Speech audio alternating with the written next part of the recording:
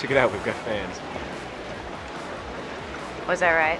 Welcome to MsMojo, and today we're counting down our picks for the top 10 celebs who made an appearance on Gilmore Girls before becoming famous. I could help Jackson with balloons. You need 2 men for that? I could get flowers. Good. For this list, we'll be looking at those actors and actresses who took a stroll through Stars Hollow on the road to superstardom.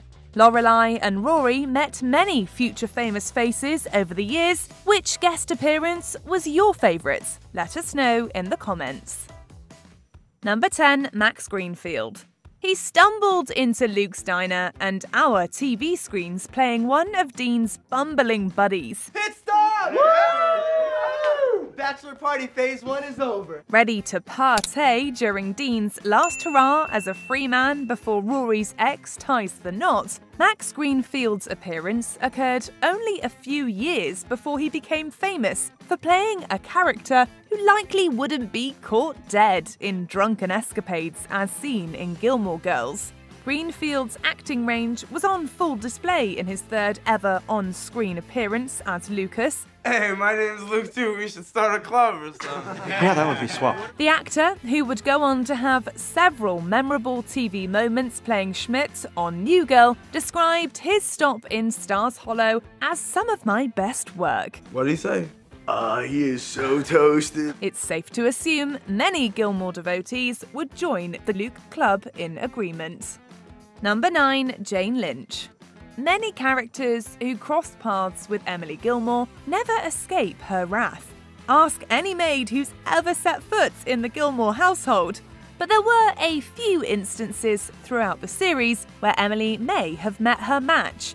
In the first season episode, Forgiveness and Stuff, the Gilmore matriarch encounters one of her first major challenges. A nurse, played by Jane Lynch, who is simply doing her job. How's Dad? That's what I've been trying to find out, but this woman keeps pestering me with idiotic questions like what's the number of my insurance policy and how long have we had it? I need to get this information. You need to get sensitivity training. Lynch's character's ability to not give in to Emily's demands is one of the first instances in this series where Emily is brought down to the same level as everyone else and shows she isn't above being challenged. Some strange man is working on my husband. I have a right to meet this person. You will? And I want to see the room you're going to put him in. You will. And stop saying you will. Put a proper sentence together, for God's sake. Ma'am, please wait here. The actress is no stranger to playing authoritative characters. Any Gleeks or Boston legal fans in the house? So, what's going on? Number 8, Nick Offerman. Nick Offerman would go on to be known for playing quirky characters, and his character on Gilmore Girls was certainly no exception. Before he played a lovable curmudgeon in Pawnee's Parks and Rec department, Offerman appeared as Jackson's brother Bo during seasons 4 and 6. But there's nothing to do in this hick town, not like back in Bogalusa. Hey, Bo, why don't you come help me pick the zucchini in the back? I caught a couple of giant Miracle Grow ones out there. Huh? It'll tickle you. That might be something. He had little regard for other people and no filter whatsoever, not to mention a raging and extremely unrequited crush on Lorelai. Nice sunglasses. Very risky business. Risky business, huh? You into risky business? No. All of a sudden, I hate it. Hardly a stranger to the small screen by his mid-aughts appearances on Gilmore Girls, playing Bo helped show off Offerman's comedic chops to the public, paving the way for his mustached and mighty opinionated character on Parks and Recreation, Ron Swanson. Don't start chasing applause and acclaim. That way lies madness. Number 7, Kristen Ritter.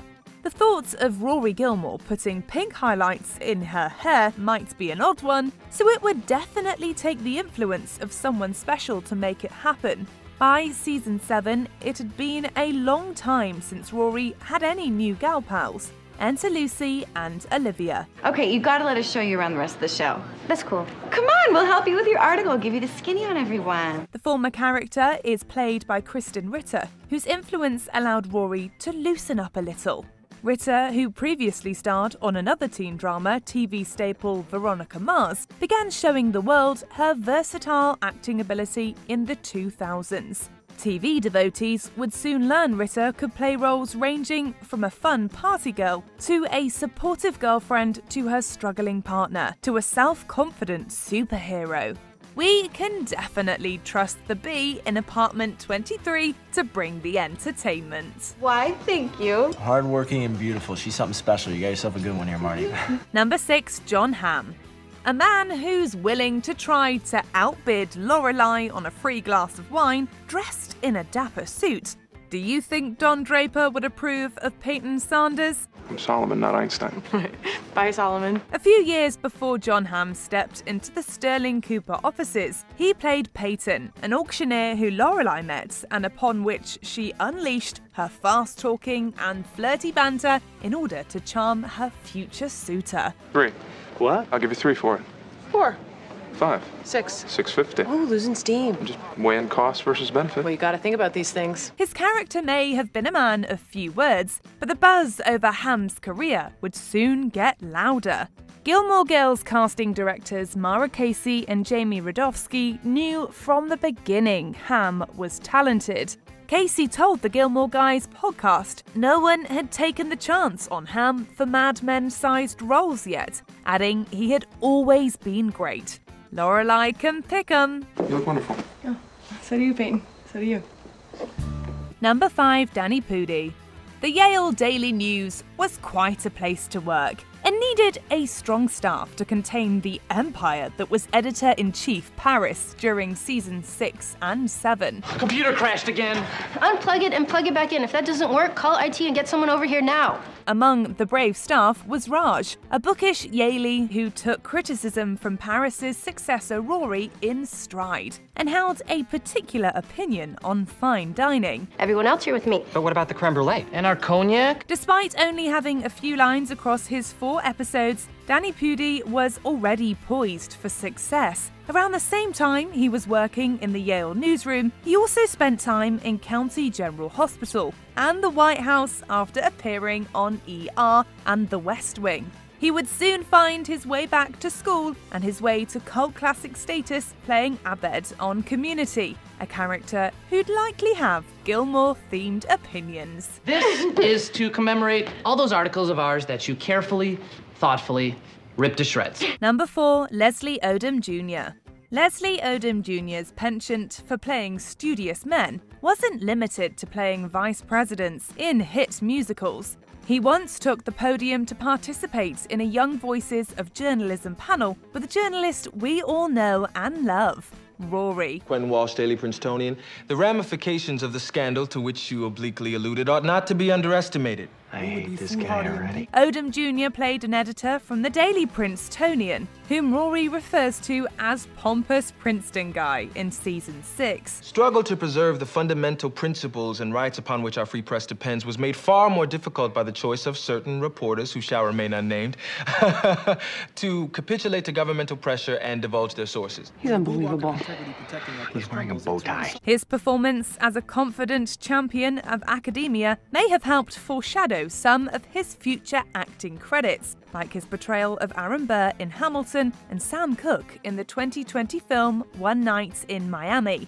His fast-talking and fiery passion for preserving a free press could have potentially earned him a Gilmore seal of approval, but only maybe if he lost the tie. That while I may suffer from my principled stand, there was a much greater issue at stake. Number 3, Chad Michael Murray.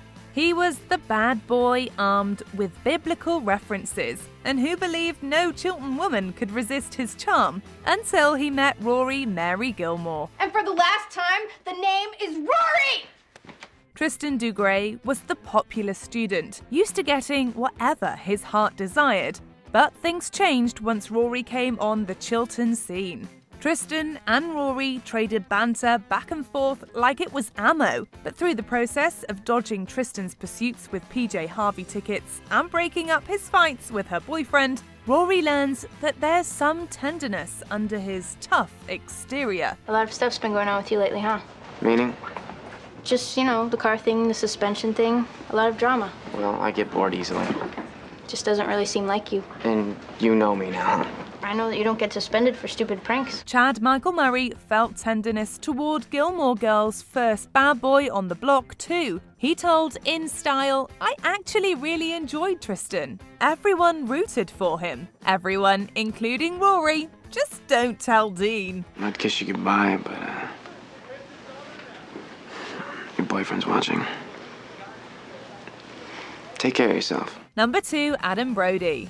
He was the boy of her audiophile heart. She was a girl wearing a Dead Kennedy shirt when they met. Could the attraction be any more obvious? I'm sort of an audio geek, sorry. No, don't apologize. I love you. For being that way. I love it. I'm like that too. Lane had dated and crushed on boys before, but none could compare to her first boyfriend, Dave Rogalski. Lane's dreams for a musically inclined man unfolded over 9 episodes in season 3 as Dave went from being Lane's bandmate to her beau. He even managed to charm the notoriously strict Mrs. Kim. I'm very impressed. All right. All right, what? You can go to the prom, but you cannot get married. That seems fair to me. Unfortunately, Lane and Dave's relationship came to a close after Adam Brody was cast on the OC. Thankfully, the beach-bound Brody's time spent in Stars Hollow had a lasting impact. He would later call the show's signature writing style some of the best written stuff I've ever gotten to do. I'm so writing him a song tonight. Before we unveil our top pick, here are a few honourable mentions.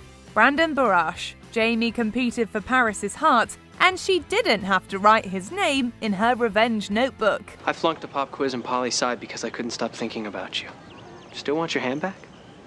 I've got another. I've thought a lot about this, and apparently you're a distraction that I'm supposed to have. Ricky Lindholm. Rory was seen hanging out with Logan's insightful friend, Juliet. I am not eating until I get married to some gorgeous but very poor man who will sign an ironclad prenup, and then I will get very, very fat, but he won't ever leave me because he would be cut off without a penny and die in a trailer park. Scout Taylor Compton. A precocious girl who was also Dean's little sister. Do you wash your hair?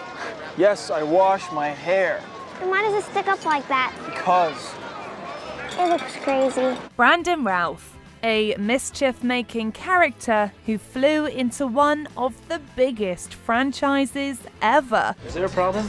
Yeah, see those 2 idiots over there? They're 16, underage, and I bet you're not. I also bet those big fancy party cups aren't holding lemonade. You really want to end any further conversation with me right now, so just step aside, Skippy. Before we continue, be sure to subscribe to our channel and ring the bell to get notified about our latest videos. You have the option to be notified for occasional videos or all of them. If you're on your phone, make sure you go into your settings and switch on notifications. Number 1, Rami Malek. Imagine if Lane Kim knew one of her friends from Bible study would later play Freddie Mercury in his biopic. Then we'll punch a hole in the sky. The actor, who would eventually portray one of the biggest superstars in history, would begin his career playing a character who was a little less rock and roll. Rami Malek's small-screen debut took place in Stars Hollow, where he played the eager Andy. Any other suggestions? Assistant Pastor Eric?